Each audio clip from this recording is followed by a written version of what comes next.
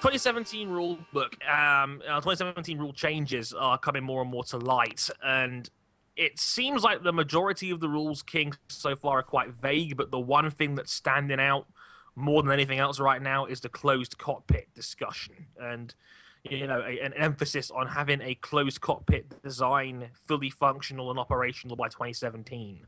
Yeah, it seems like they're heading towards having a closed cockpit. That seems to be the most extreme side, where you see in the prototype Halo design that Mercedes came up with, and it seems like that seems to be more extreme. And on the more conservative side, there seems to be just pushes for just more cockpit protection. So what exactly would that cockpit protection involve? I'm not 100% sure on this one myself. I'm not sure about that either. It's very vague. It's very. I'm being honest. It's very vague because they couldn't. Like last week, they couldn't come to a conclusive. Yeah, this is what we're going to do for 2017. So it's going to be pushed back to next month in February. That's when the last chance meeting will be held. You know what the recurring theme is of F1? That no one can agree on anything. Yeah, really? Whatever give me that idea. Yeah, that's pretty much long and the short of it, really. I mean, sure, we've seen the Halo design, and I know Anthony Davidson had a conversation with Will Buxton about this on his website, talking about the design, and he said how it wasn't ideal, but it is effective. And, this whole thing was laughed off about around this time last year because, and I quote from Christian Horner, the cars looked ugly, like that's the priority around here all of a sudden. So we've already come a long way from public perception of that, and obviously Justin Wilson, I'm sure, has got a lot to do with that, unfortunately, but it's interesting. And again, King, we've talked about this on previous episodes of the show before, and we've talked about how the logistical problems of a closed cockpit in Formula One and in open wheel single seaters in general.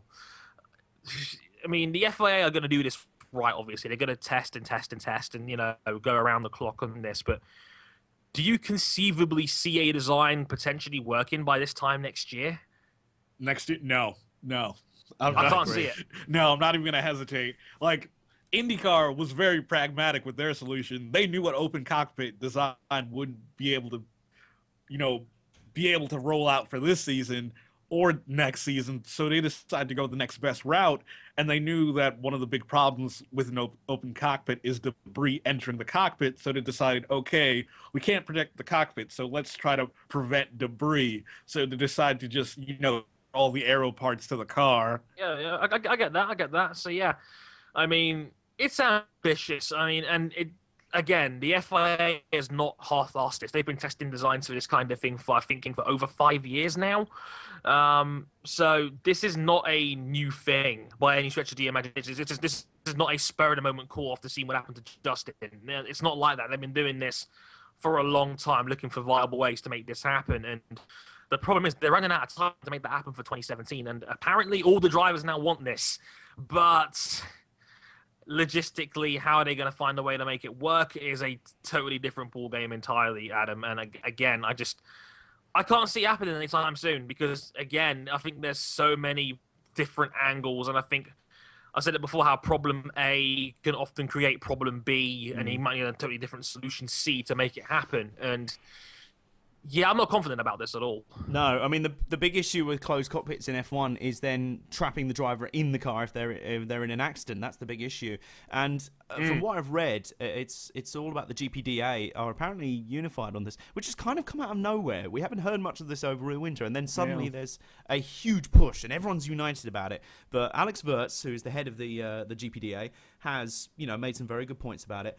But what I've also seen is that they've admitted that the ideal solution is jet fighter canopies, but they admit that's a long way away. So this already feels to me like a stopgap solution. And to be honest with you, if we know what the end game should be, shouldn't we be working on that? Because, I mean, this Halo design does look quite effective, but it also has visual problems. It reduces visibility quite drastically. Will it be strong enough to resist the impact on something like a flying tyre? You look at Felipe Massa being hit with the suspension ring. that could probably still fit through the Halo system. So again, it's not perfect, and I just get this horrible feeling that people are trying to rush a system in that's not going to work when we know what the ideal solution would be.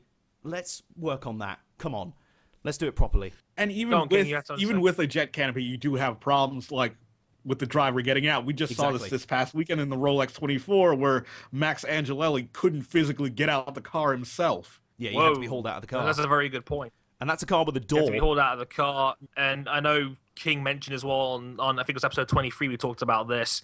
We talked about how temperature is important because, I mean, these cars already get hot enough and these guys are already physically drained after an hour and a half race.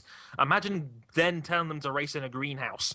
That's especially at Singapore, what you're making them do. If you like for example, like they could easily be. I mean, the canopy sounds great, but the problem is that you'd have to completely redesign the cars to have a cooling system inside them so that drivers don't overheat and pass out and whatnot. And that obviously is a totally different ballgame entirely. So again, the ideal solution probably would be a jet canopy of some kind, but again, it comes with its own set of problems, which again we'd have to find a way to navigate around that. But I completely agree with Adam in this case. If you know what the end game is, work on the end game. Don't work on a stopgap for what was a couple of freak accidents. I mean, let's take them for what they were, but that was freak accidents. And this is not a regular occurrence, particularly the in Bianchi single-seat racing, especially the Bianchi one, which unfortunately, as people don't want to admit, was kind of self-inflicted. So, you know, of course, there's an exposed head when in single seats. That's not a new thing. It's been around for decades. So, you know, let's take our time and make sure we get it right, as opposed to trying to grandfather in this stopgap to try and please the drivers, which, again, when it comes to the long and the short of it, might not actually be the problem in the end anyway. Moving on to more F1 related stuff.